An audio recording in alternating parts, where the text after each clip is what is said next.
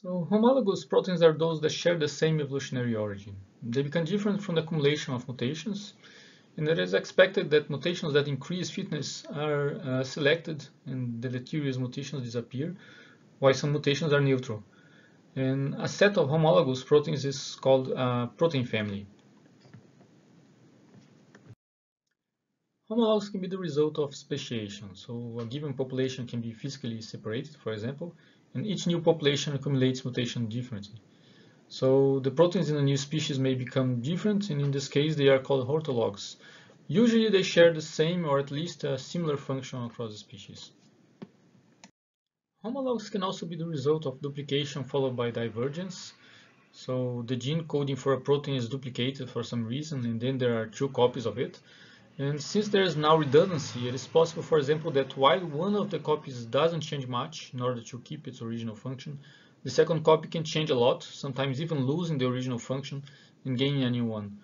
Homologs generated by this process are called paralogs.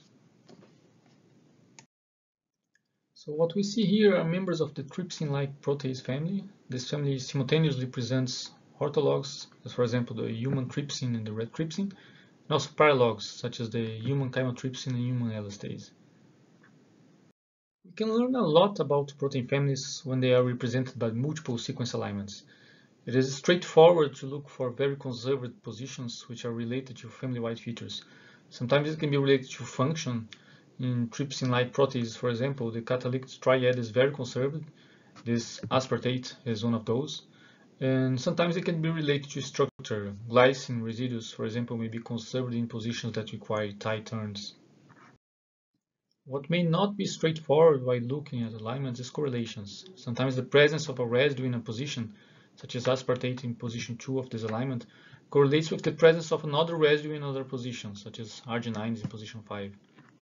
Many decades ago, it was observed that residues in contact sometimes showed correlation. It would be great that then if we could predict contacts by looking at those correlations. And that was attempted in the 90s, but with the methods and sequences available, they had no use of applications because there were too many false positives. But nowadays, though, modern methods can detect contacts with very reasonable reliability, and that is now commonly used for protein structure prediction. Our idea here is to relate correlation and function. We mentioned a protein family can have subclasses. Sometimes it is a matter of specificity, as in the case of protease. Sometimes they can do completely different things. It is unlikely that just one residue will change a protein completely from a subclass to another. That will probably be determined by a set of residues. So if an alignment is populated with many sequences from many subclasses, one could expect to find these determinants by finding sets of coevolving residues. So CONAN is a web server for those who want to study proteins using coevolution analysis, and we will show how it can be used for that. So the starting point is a multiple sequence alignment. The user can provide his own alignment, use an alignment from PFAM, or let the server find the appropriate PFAM alignment from a single sequence.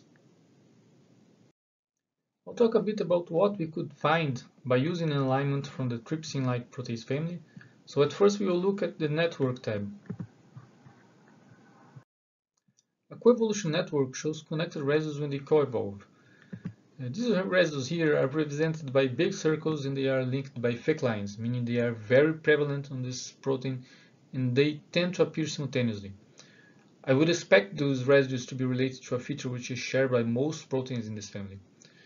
But these two residues here, they are showing smaller circles, meaning that even though they tend to appear simultaneously as they are linked, they are not that prevalent in the family. So they could be related to a feature that some proteins in this family present, but not all of them.